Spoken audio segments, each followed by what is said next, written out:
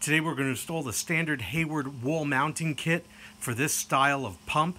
As you can see, it's been repackaged, so there are two model numbers. I've shown both of them here. This is going to allow my pump to operate remotely, so I don't have to walk outside. I can operate it from the screen enclosure. We're going to jump right into it, so let's get started. I think this kit cost about $60-something on Amazon. I picked it up, which for some plastic is pretty substantial, but considering it's a custom pool part, it wasn't too bad. I thought it would be like a couple $100.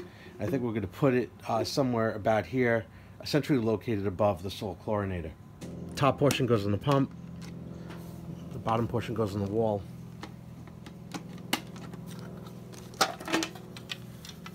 This is the only part we'll be using inside the screen enclosure, directional, obviously to mount.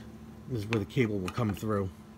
They've also provided a block for the Cat 6 to plug in. Picked a nice centrally located spot right here. The stucco is quite even. I've dropped the first anchor so we'll be able to level it.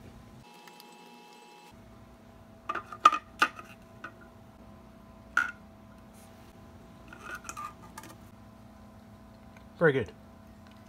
Mounting portion's done. I'll clean up my mess. We'll continue. Clean up the mess. Gave the box a quick inside and out cleaning. Before I begin this, I want to reiterate that the cable installation project is not going on now. That said, I know that this much is going to be installed, and I'm going to be running some panduit nice and clean, breaking off with a 90, and then another 90 coming down this way. At that point, I don't know what's going on, if there's going to be a breakout box for low voltage or signal cables or what have you. So I'm going to make this part of the installation done, but I'm just going to stop it right here. So we're going to do that now. This is the type of panduit I'm using. It's a locking panduit, C10 type cord mate. And we can see that if it folds over and locks, makes a good seal, has a backing to it. If that backing doesn't stick, I could use an alternate type of glue to hold it in place. That in turn will come down. I have some 90 fixtures. You can see that the bends provide for some grace. Here's the locking portions of the bends. And then I have this room right here, so we don't need to measure right up to the end points. We have room to allow the cables to curve around. Take that into account. And there's the first piece locked in with a piece of Cat 5e. And with that installed, I could now tighten down this piece.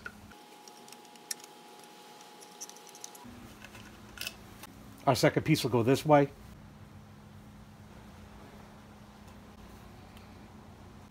Now I've got the second run in place. And then we go, there's that third little piece just dropped on.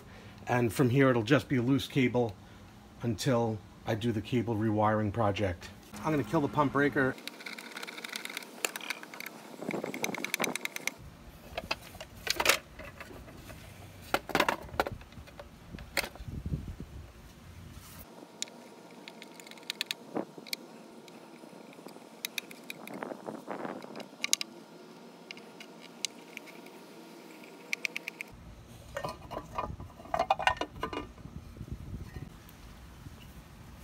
Is the RS-45 connector that we're going to be using with our Cat 6 cable. I'm going to remove this connector from it now.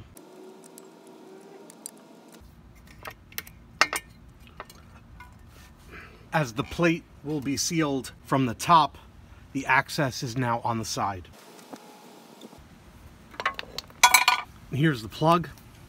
Now you could get a special fitting that goes in with a grommet to do this. Now what I'm going to do is just drill a small hole that'll fit the Cat 6 through here, and then I could seal it with RTV through this hole and screw this right back in. That'll be just fine. You can do what you want, but this is what I'm going to do. If you're going to do this method like I am, I recommend you to start with a small pilot like I am here, slowly working your way up till it fits the Cat 6 cable. Here we can see everything fits snug, just to the right size. I remember my cable's all going to be redone, so I'm just going to use some outdoor rated silicone to seal this once everything's in place, so I'll be able to remove it and redress it later. If I cut everything to size and I need longer cable, I got to start this all over. It's something to keep in mind. With that, I'm going to screw this modified plug right back in to the pump. We can't cross this middle portion here with any slack because there's a divide for the cover for signal and AC voltages. You can't see that right now, but it is there. So it would go like this. And we'll just mark that right there. I'll give myself some room to work.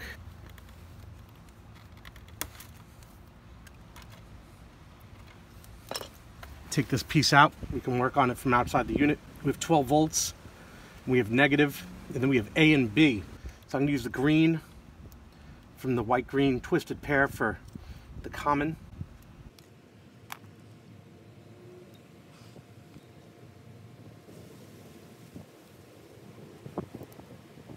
I'm going to use the orange from the twisted pair for the 12 volts. Don't want any shine. Now the actual signal that's going through, and I'm not going to use brown, so I'm just going to clip that off right there. The actual signal I want twisted pair, I'm going to want A on blue and B on blue white. So I'm going to strip those two. So there we go. The signals are twisted pair. Green is ground. Orange is 12 volts. Bend that under. Push this in. Now our signals are connected. None of the other wires are used. We'll leave this open for now. We'll come back to it. The kit came with this connector, which will be connecting to this cable now. With the color code that we've established on the pump side, we'll be translating that over to this side using information provided in the book. First thing I'm going to do is strip everything away, cut back the brown lead. Not entirely, but just take it out of the equation. The connector sits in like this. So this is pin 1. It's labeled here on the circuit board. So we have to keep that in mind when we make these connections, that that's going to be pin 1. Very important that we don't do this backwards. I'm going to mark that just like that. And so here we have the transcription from the pump. We're now going to connect the front panel and test it just to make sure everything's working okay.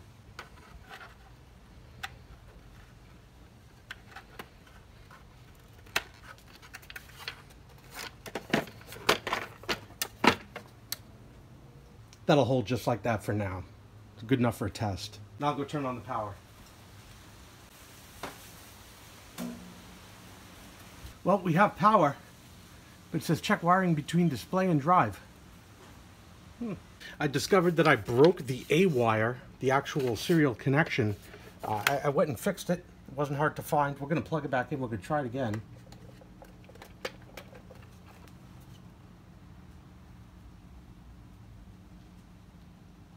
There we go. There's no error. Watch it prime. There we have it.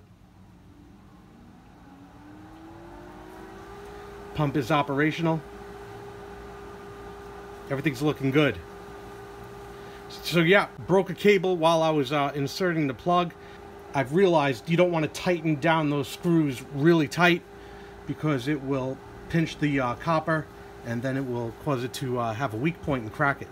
So no worries there. I fixed those connections and we're going to start buttoning this up now.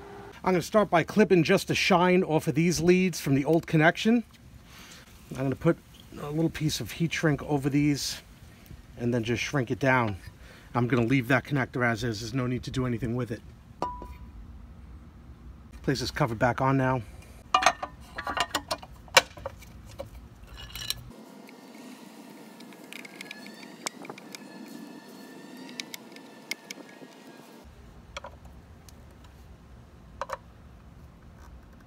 Now place our new remote cap cover on top.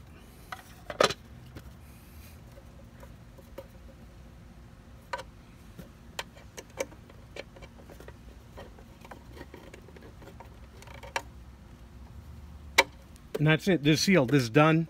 I'm going to put some silicone here. Again, if you want to buy the correct liquid tight fit for this, go ahead and buy it. I'm going to be modifying this, as I had mentioned, as part of a bigger project, so I'm not ready to commit myself to final fitment. I'm going to put some silicone, outdoor silicone here to seal this up for now. Now we'll bring this unit back up into its final position, checking to see if I get a communication alarm as I do this, which would indicate that I've broken something again. There we go. These are rubber gasketed, so you don't need to go crazy tightening this down. That's it. Let's clean it up. So here it is, the full presentation. Control the pool pump. I'll just hit resume for normal operation. It's now controlled from within the enclosure here, the patio. You don't have to go out beside the pump to administrate or whatever you have to do. Here priming now. Straightforward project, really simple. Makes it a lot more convenient, able to administer the pool pump right here by the salt chlorinator, which is turning on now. See the flow sensor blinking. So I hope you enjoyed this video on the relocation of the control panel for this series of Hayward pool pumps. I hope you found it helpful. Hit that like button down below. Helps me out a lot when you do. Hit subscribe for more videos. Thanks for watching. Thanks for watching. Would you like to reply?